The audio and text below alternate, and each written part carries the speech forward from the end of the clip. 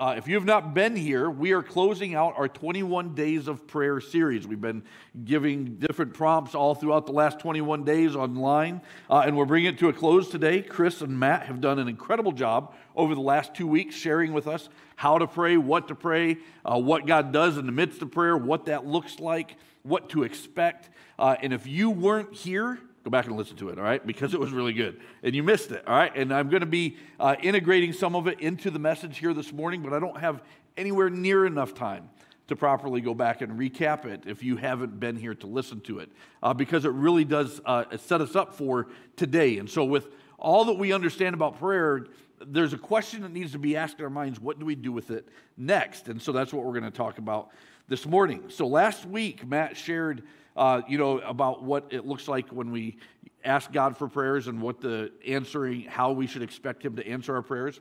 And if you were here at the closing, when I did the closing, I challenged you to come back and you could win at the game of prayer, right? And I don't know if you were offended at that, and it probably doesn't really bother me a whole lot if you were. But before you get offended at that and somehow think that I'm somehow sacrilegious in comparing prayer to a game, listen to the message today and just understand the heart behind why I say that, because we're going to talk about praying the will of God and taking out the mystery. I don't know about you, but sometimes I just want things to be black and white. And God gave us some very clear black and white answers about prayer in the Scriptures. And unfortunately, as followers of Christ, we oftentimes miss it because we're so consumed in the gray area that we miss the very black and white area that God tells us to be praying for.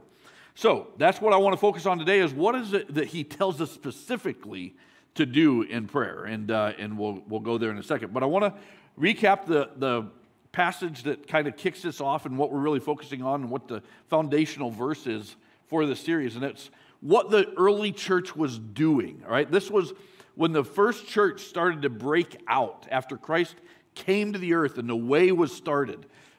This is what they did. They devoted themselves to the apostles' teachings. Just like you're doing here. We are not apostles. We're simply people like you, but we're teaching you, all right? And to the fellowship. You're fellowshipping. And to the breaking of bread. I don't know. Are you in a life group? Do you break bread and eat together? I don't know. And to prayer. That's what the early church was doing. This idea of prayer, it was something that was expected. It was part of the early church's daily existence. It was what they did. So as a church, you and I, we are called to this idea of prayer. We're called, if you were here the last couple of weeks, Chris and Matt both talked about this idea of praying continually and incessantly, like it's part of who we are. Is it really what is a part of your life? Last week, Matt challenged us on what to expect when we're praying. And I'm just going to wrap up his message. And if you don't like the way I wrapped it up, go back and listen to him. He did a better job. But I'm going to wrap it up in this statement right here. We have to believe that God always answers prayers. He does. He always answers prayers. But to accept that it's not always how we expect, want, or hope. All right? We have to accept that it's not always how we expect, want, or hope. And generally never in our timing. All right? And so that's also very true today with what I'm going to say. Even though I'm going to tell you how to win at prayer, it's never when you think you should be crossing the finish line. All right? So just remember that out of the gate this morning. So I'm going to tell you to pray in such a way that you will know what it is that God wants for your life. How can you know specifically? How can I even stand up here and tell you that I know that you could know what God wants for you? So if you jump to the passage just before our foundational verse, we get to see a picture of what kind of prayer, what was happening in the early church's life, what was going on that they were experiencing, and they were devoting so much of their time to spending with one another and to their prayer lives, all right? So we're going to go back up to Acts chapter 2, starting at verse 36, and it says this: "Therefore let all Israel be assured of this, God has made this Jesus, whom you crucified, both Lord and Messiah," all right? Pretty strong message there. When the people heard this, they were mad at them and they crucified them. No. When they heard that Jesus was the Lord and Messiah, they were cut to their heart. And they said to Peter and the other apostles, "Okay, well, what do we do?" They had this interaction with Jesus and their life was changed in that moment. Keep going. And Peter replied, "Repent and be baptized, every one of you, in the name of Jesus Christ for the forgiveness of your sins, and you will receive the gift of the Holy Spirit." Matt and Chris both talked about the power of the Holy Spirit comes upon you when you give your life to Christ. He is a part of your life. Our prayers are infused through the power of the Holy Spirit. Keep going. This promise is for you, so the current people that they were being talked to, and your children, and for all who are far off. We would be the ones that are far off, right? For all whom the Lord our God will call. And with many other words, that means he was a long-winded preacher, he warned them, and he pleaded with them, "Save yourselves from this corrupt generation." I get so tired of hearing Christians say, "Man, we're just going down, it's just so corrupt anymore." Folks, it's been corrupt for a really, really, really long time. All right? God has always called his church to be the light in a corrupt world. All right? That's the challenge of the church. We got to stop bemoaning and thinking for some reason that all of a sudden the world is more corrupt than it's ever been. It's just not. Noah, have you read the flood? Good Lord. Keep going. So, those who accepted his message were baptized, and about 3,000 were added to their number that day. That day. Man, they were seeing people added to their numbers daily. And that's what they were praying for, that this kingdom of God would be advanced into this world, that this freedom, we just sang about the freedom. If you've really been set free, wouldn't you tell someone else how they could be free? But I think a lot of times we don't even know what the freedom is because we're so focused on ourselves that we forgot what God did for us. And he gave us this message of freedom to declare to the world. So, I want to challenge you with this. We're experiencing the advancement of God as well. But go to the next slide. God tells us what he wants throughout his scriptures. He tells us that this is what he wants. He wants his kingdom to be advanced. He wants his name to be glorified in the nations. He wants all people to be saved. He wants the message to go out to all and all those who are far off. But the question is, do you spend more time praying for what you want? Do you spend more time praying for what others want? Intercessory prayer, you know, good intercessory prayer. You know, we just spend our time on our knees begging God for what other people want.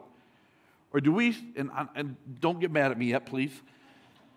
Or do we spend time on our knees asking God for what he wants? You see, as humans, we are some of the most selfish creatures that ever walked on this earth.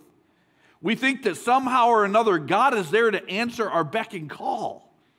Folks, if you just listen to the words we use use Lord and kingdom. We are his servants. He is our God. He is the God above all gods. His name is higher than all names. And at his name every knee will bow. Right? We are serving the creator of the universe, and we think somehow or another he is there to do as we wish. We are here to carry out his purpose and advance his kingdom. That's how I know when you pray like what I'm going to challenge you to pray, you will hear God and see God answer your prayers, because your focus is not going to be on you, it's going to be on him. Yeah, you guys don't get it yet. I can trust me. I'm stepping on some toes. All right? Now, don't get me wrong. Okay, I have seen people healed. I have anointed people with oil. In fact, if you're sitting on the end rows, you can see my little crosses. If you see oil marks on everything, that's me. Why? Because I believe in the power of prayer. I've anointed people with oil before. I have seen people healed before my very eyes. I have seen a blind woman healed till the day she died. She was an old woman. She just wanted to be able to quilt. She asked me to pray for her. I did. She was healed. I've seen God do amazing things. I've seen curses brought down. I've seen curses lifted. I've seen demons cast out. I have seen God do amazing things through the power of prayer. But it's never consistent. It's never consistent. And that's why I'm not going to get up here and tell you how to pray prayers like that and get them answered every time. Because I'd be a false witness. It doesn't happen all the time. Because I've prayed for a lot more, and they all died. Why? I don't know. That's a question for God. But what I do know is that when I pray what I do pray, about advancing his kingdom, he answers. And so if you could get inside my head and get past the disturbing parts, all right, then you could actually get to the prayer, and you can see what I pray for. 70%, and I say 70% because I would like to say it's higher, but I'm going to give myself some, I know it's at least 70%, is never about me. God says he knows what I need before I ever pray it. So I don't even need to pray about me. I never do. Like, whatever. I deserve whatever I get. So God, just do what you want because you know what you got. But God, use me to advance your kingdom. Use me to inspire others. Use me to witness to the people that you want me to witness to. God, soften their hearts that they will understand what it is that you want to do in their lives.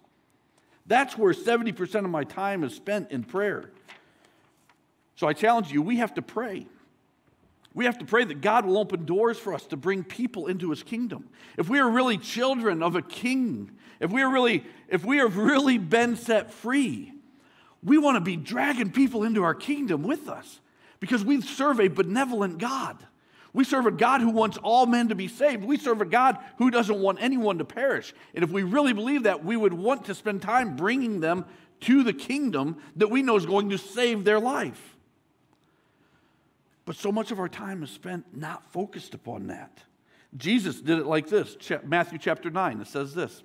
Jesus went through all the towns and villages, teaching in their synagogues, proclaiming the good news of the kingdom. There is good news when our King reigns, and healing every disease and sickness. Keep going. And when he saw the crowds, he had compassion on them because they were harassed and helpless, like sheep without a shepherd. They were living in a corrupt world.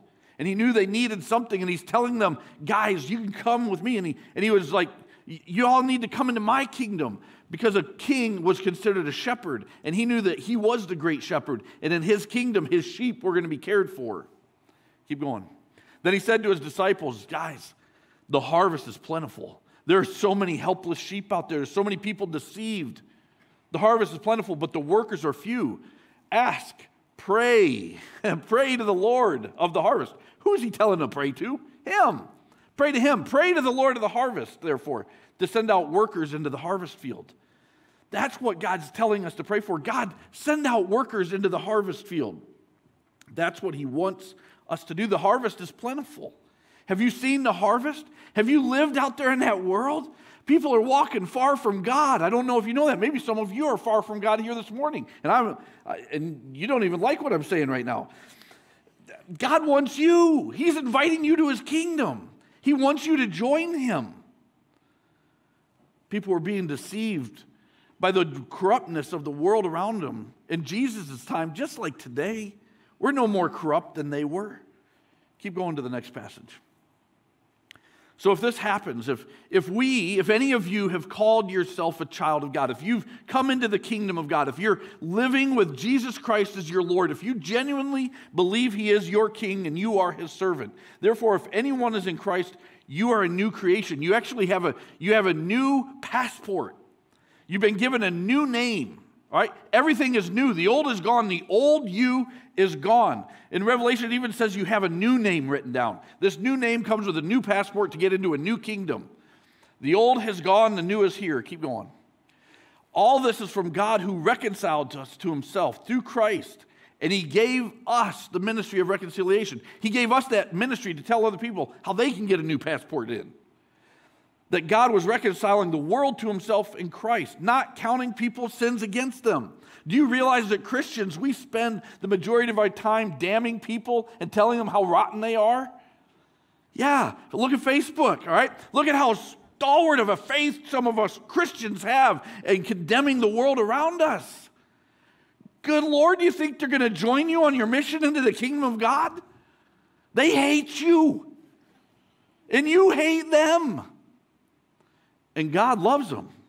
He didn't even count their, while we were still sinners, Christ died for us. Man, we got to change the way we look at people. We got to start looking at them as they need Jesus. Everybody needs Jesus. I need Jesus because I'm them. I was one of them. I'm no better than anybody else. Keep going. And he has committed us, this message, us, you and I, this message of reconciliation. We are therefore Christ's ambassadors. This part is so convicting. We are his ambassadors so much so that it's as if God were making his appeal through us. He's depending upon us, the church, to make his appeal about his kingdom, the good news. He's trusting us with that message. Now, I don't know why he did that, all right? Trust me, I don't know. It's kind of confusing to me because we're really not very trustworthy. But he did it. He gave it to us. And he invites us to join him. That's the beautiful part. He's already paved the way. He's created the best kingdom ever. So we implore you on Christ's behalf, be reconciled to God. That's the first thing you got to do. You got to make sure that you have it first. If you're here today and you don't know Jesus, please take what I'm saying with a grain of salt, all right? You need Jesus first. There's a kingdom that God wants you to be a part of. And you're probably not a Christian because you've seen how the rest of us live inside that kingdom and you've been turned off a little bit, all right? I get that. So I'm trying to help clean up the mess on the other side a little bit. And if you come into it, you're going to bring your own mess with it. And then it's going to be bad again. And so the good thing is we're serving God and he doesn't count any of it against any of us. All right? That's his kingdom. So if you're here and you don't have that, then that's the first thing you got to take care of this morning. But we're ambassadors of that message of freedom, that when we come in, we don't have to worry about how messed up we are, how many sins we've committed. And he gives us the Holy Spirit to share that message in the world. And he challenges us, pray that God will send you out. Pray that God will open up doors into the harvest field for you to share this message of reconciliation. It's the actionable part of the prayer life that Matt and Chris have been talking about the last 2 weeks. All right, so if we pray to this great God, there's action steps that are expected here. And this is part of that action that God wants for us. Look, if you remember, they talked about the transformation that happens in our minds. I want to go ahead and read that passage out of Romans 12. It says, do not conform to the pattern of this world, but be transformed by the renewing of your mind. Then you will be able to test and approve what God's will is. This transformation, when we give our lives to Christ, when we make him our Lord and Savior, there's a literal transformation that happens in the way that we think. Matt and Chris both talked about the fact that the Holy Spirit changes us. We begin to view things differently. This is that transformation. Go back to those real quick.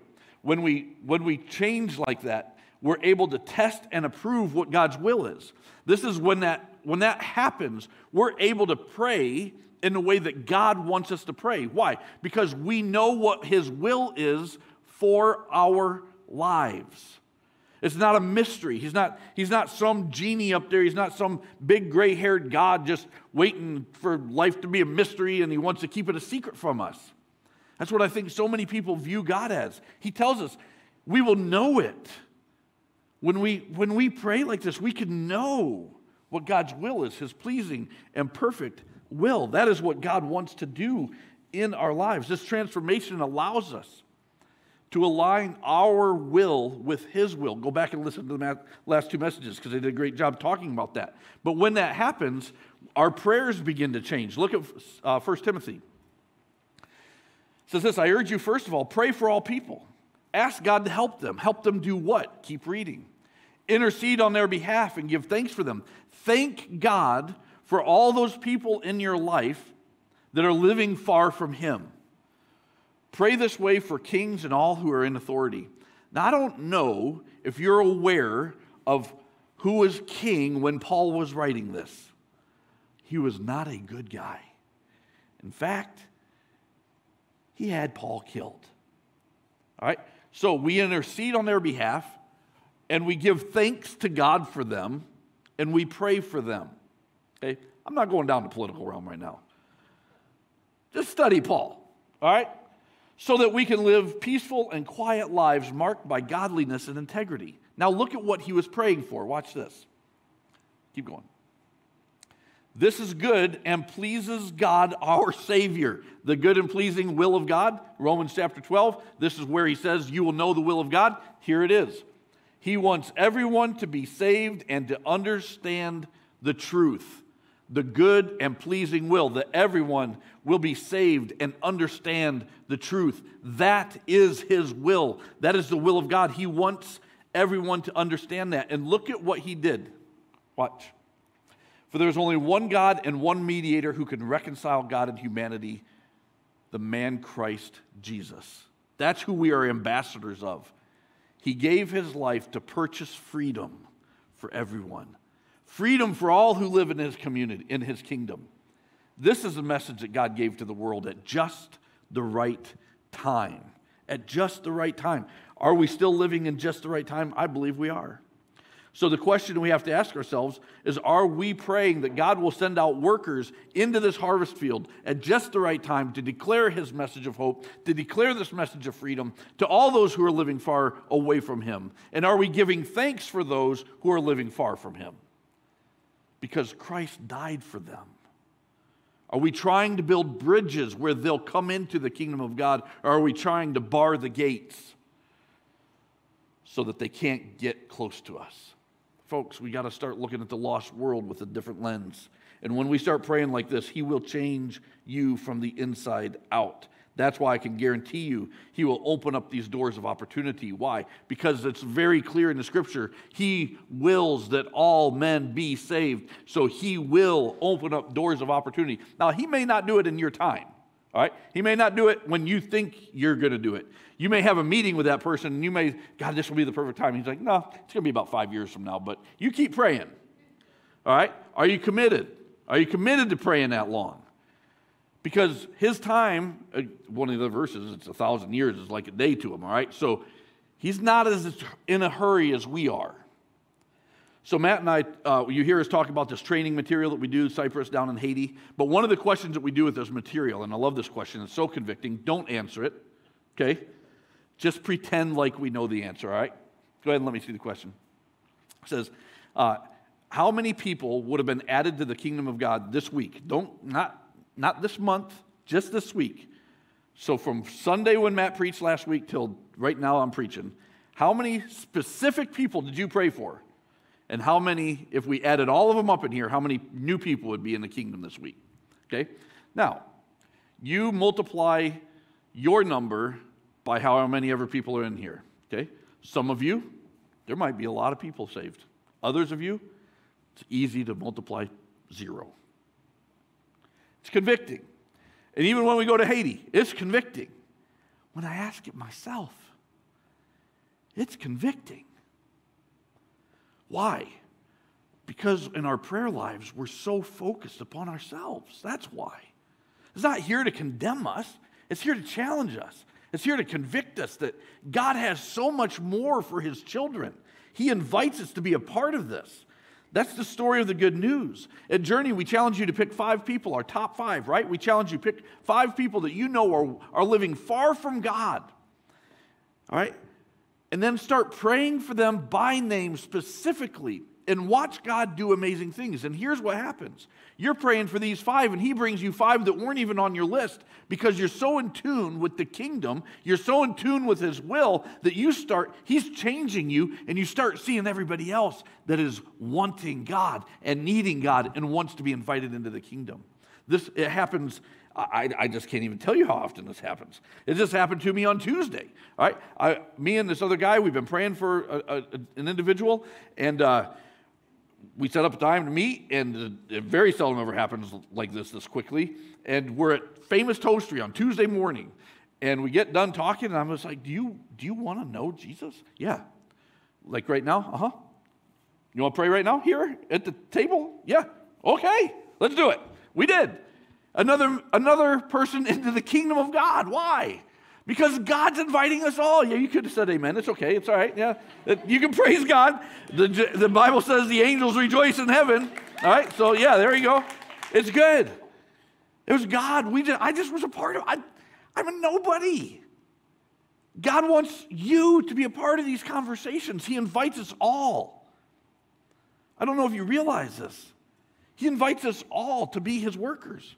He says we are given this ministry of reconciliation. This is a privilege. It's not a task. It's not a challenge. If I've been set free, I get to tell people about the freedom that the Holy Spirit gives me. It's not an obligation. It's a privilege. And there are people all around us that need this message. And we might wonder, well, the Lord's coming back soon. The world's really corrupt. You want to know something? Every time I hear that phrase, this verse goes off in my mind.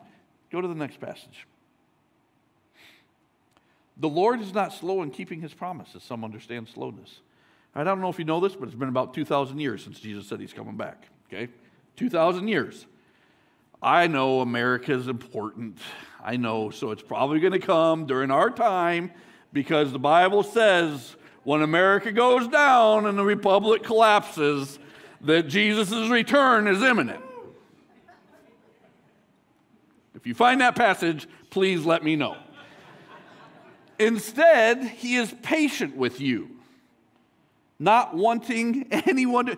He has painted such a clear picture for what his will is. He's like, I'm not even coming back, guys. I'm not even telling my son when he's coming back because I don't want anyone to perish, but everyone to come to repentance. We can know his good and pleasing will. The day's coming when we won't have the opportunity to share this message anymore, all right? Because Jesus will return. I promise. He will. I don't know when, but he told us he will, and he doesn't lie, so he's coming back. But until that moment, until the moment he comes back, this is the truth. You are a missionary. The moment you accept Jesus Christ as Lord of your life, we read it in 2 Corinthians 5:17, you are a missionary. You're either leading people to Christ or leading people away from Christ. That's up to you. But the reality is, the moment we accept Christ, we are leading people into his kingdom that God doesn't want anybody to perish. And he is so desperate for it that he will delay his return for one. He was willing to not destroy a kingdom. I'm not even going to tell you the number. When Abraham prayed, how many people was he willing to not destroy Sodom and Gomorrah for if Abraham could have just found them? Yeah. He's patient. He doesn't want anyone to perish. What are you praying for in your prayer life? We have, I don't know if you know this, but we have we call ourselves in our mission work, we call them strategic partners. We have three very strong strategic partners across the world, our international partners. We have TKP in Kilgoris, Kenya. All right. We have Hovde House in Huanaco, Peru. We have Mission of Hope in Haiti. They're located in Titayen, but they're so large in Haiti that we partner with a single village called Trevo. That money that you just gave at the end of the year, it went directly to Trevo. Are you praying for our mission work in these countries? Are you asking God to open up these doors for our missionaries to go there? Are you asking God to open up the freaking borders again so we can travel to these countries yet again? Is that part of your prayer life, that we would have the opportunity to advance the kingdom of God in these other countries? If you've never been to TKP, we partner with Winds of Grace churches over there. They plant churches, and I'm telling you what, are you praying for David Lamiso and I'm drawing a blank on all the names, but if I weren't standing up here, I'd remember their names, all right? So are you praying for them? They have really cool names like Moses and Elijah, and they've got all the Bible names. Are you praying for them that God will open up doors? Are you praying for our teachers that they lead the kids to Christ in the schools that we partner with over there? Or are we so focused upon what's just happening in our own lives that we lose sight of the life transformation that God wants to do in his kingdom? Church, I can share with you a personal story of how many times God has answered these prayers in my own life over and over again. But it's not about my story, it's about your story. It's about what God wants to do in your life, because this is the truth. God wants to use you right where you are, in your home. You were born at this time for a purpose, to be a harvest worker for him. He wants to use you. I don't know if any of you have ever received one of my emails from the church, but on the bottom of it, it's got my mission statement. All right? My mission statement is, I live to inspire and motivate others to a personal, purposeful, life-changing relationship in Jesus Christ. That's what I live to do. Okay, I wrote that. You want to know when I wrote that? Before I ever had kids. You want to know when I wrote that? Before I was ever in the ministry. I was part-time youth pastor, but I was a full-time life insurance agent. Why? Because it's not about me. I don't care what happens to me. I really don't. But I care what happens to you. And I care what happens to the other people in this world that are dying and are going to spend eternity in hell if they don't come into the kingdom of God. That challenges me to the core of my being. That was my life purpose before kids, after kids, before ministry, in ministry. What's yours? Many times our life purpose is, God, bless what I'm doing. Bless my business so that I can have more money, so I can go on nicer vacations, and I can afford a bigger house and a nicer boat. God, bless my retirement so I can retire early. Bless my investments. God didn't give you money for yourself. If you have money, trust me, I haven't always had money. If you have money, God wants you to use it for His kingdom. He didn't do it just so you could live a cushy suburban life in Huntersville or Cornelius or Davidson or Waxhaw or Weddington or wherever else you may live. He gave us our lives so that we could point people to Him. He gave us who we are so that we could invite people into His kingdom. That's what we're down here for. When you start praying like this, folks, I'm going to tell you something. He will open up doors that will blow your mind. Now, remember, not in your timing. It won't be when you think He should, and He might let you go through some really dark days. But He will open up doors to use you in ways that will absolutely amaze you. All I know is this, folks, and I want to challenge you with this, and I'm not being morbid. I know one thing. I am going to die. I don't know when. God says, according to the Scriptures, my days are numbered according to His will. All right? I believe that to the core of my being. But this is what I do know. That when I die, all right, and if any of you know this and you're my close friend, you know this is probably what's going to happen. I'm going to run up to Jesus, and I'm going to tackle Him, and I'm going to hug Him, and then I'm probably going to break down and start weeping at His feet. But before that, we're going to have a big hug, and I'm probably going to punch in His arm, and then He's going to lift me up after I'm crying, and He's probably going to punch me back and say, why'd you do that? And then we're going to hug, and then He's going to tell me, good job, my faithful servant. Because that is all I'm living for. That's all I want to hear. And while I'm down here, if I'm living for this while I'm down here, guess what? I have a very fulfilled life. Why? Because when this is my goal on earth, the number of people and lives that I get to interact with and focus upon and see changed is unbelievable. And you want to know why I know this is what I'm going to hear? Because He's already telling me. In spite of all my flub-ups, in spite of all my failures, when I came into His kingdom, He stopped counting my sins against me. He started showing me how free His kingdom is. And it inspires me to live sinfully less. I'm not sinless, trust me. I spend some time in repentance too. That's probably the other 30%. But when I'm there, He says, good job. And He'll open up these doors for you. He wants the same for you. But will you pray it? Will you ask God these questions so that will you start praying like this so that you can experience these doors of open opportunity? I don't know if you will. I don't know if Hayden Jones is in here today. Is Hayden here today? He's a young man going into college, just graduated from college, and he's praying this prayer right now. His heart, he wants to go to Japan. That's where he really feels like God is leading him. But he's trying to discern right now. Pray for him that Hayden will be able to figure out, is he supposed to go to Japan or somewhere else? He knows God's calling him. He's going through that hard time of figuring out where. That's a tough question. But he's given God his life. I know God's going to answer his question. I don't know when, but I know he'll answer it. That does me so good when young people pray those prayers. Man, it's like, yes, God is calling them again. How many of us are ignoring the call? Now, I'm not saying you got to go change your occupation, all right? God's called you right where you're at, all right? Maybe he's calling. If he is, then you answer it because it'll be amazing, all right? Trust me, it'll be amazing. If that's what God's asking you to do, just go because he'll pave the way. But what he wants you to do is start praying for the people in your circle, right?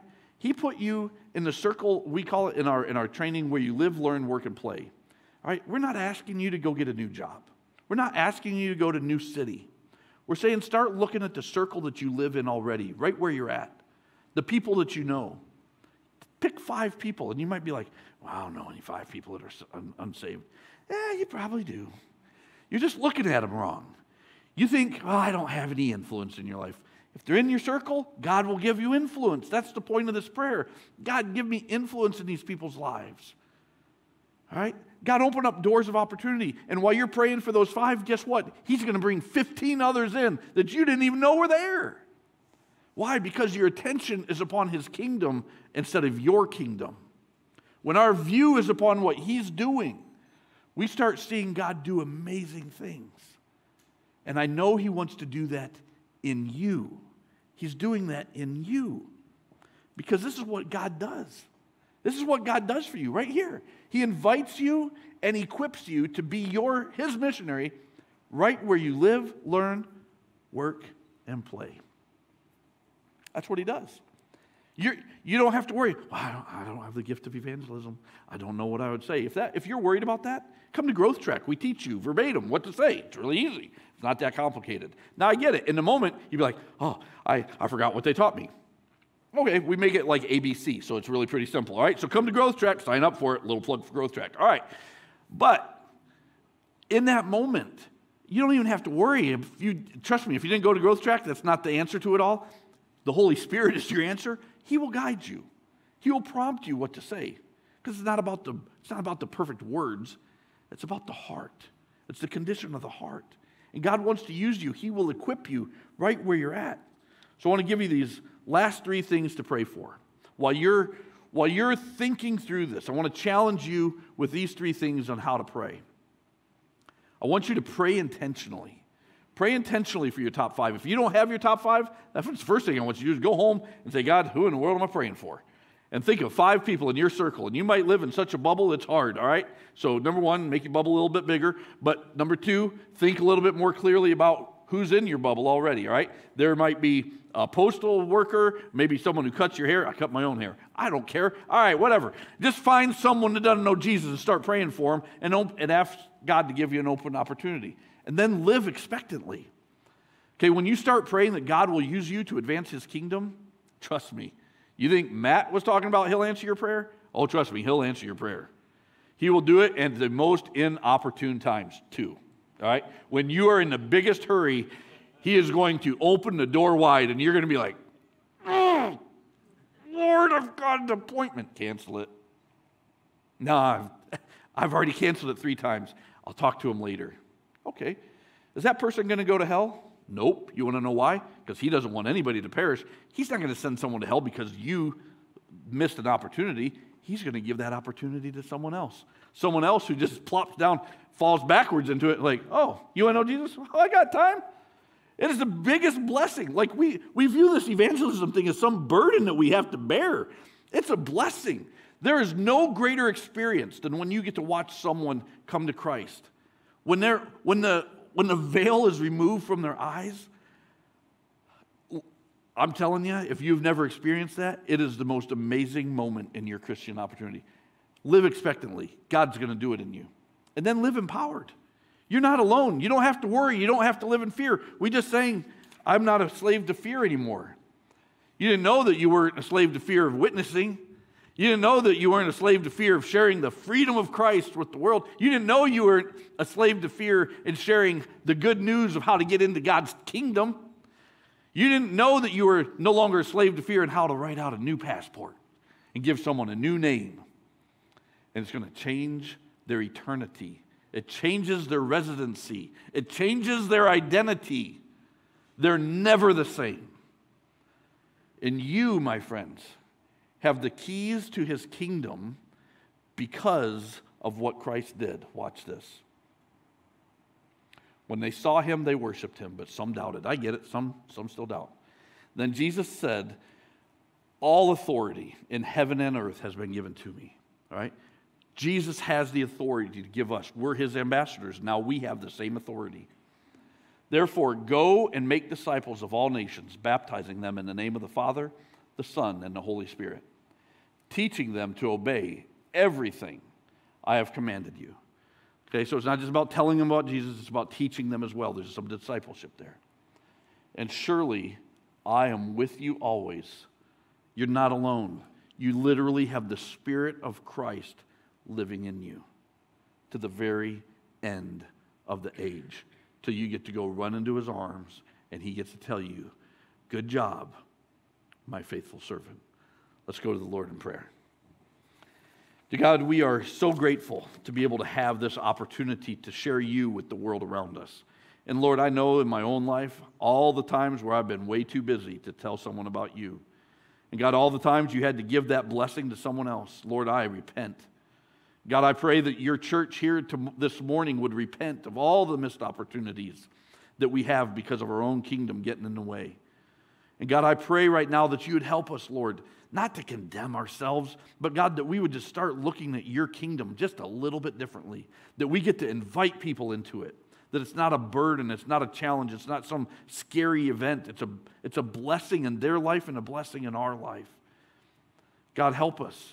Help us, Lord, to be aware of those that are around us, that are living in a corrupt generation, that are being deceived, that they're like sheep without a shepherd. They're helpless without your Spirit speaking to them. God, help our mind to be aware of what you're doing in their lives. And give us the boldness to just invite them into your kingdom. Oh God, that we would see your kingdom advance like the church of Acts saw it. God, the mission field is our back door. It's our own circles. It's our own friends. It's our own workplaces. It's right where you put us. Help us to start viewing our lives the way that you view them. And God, let us live expectantly, like you're actually going to answer our prayers. And you could actually use little old us. We love you, Jesus. Amen.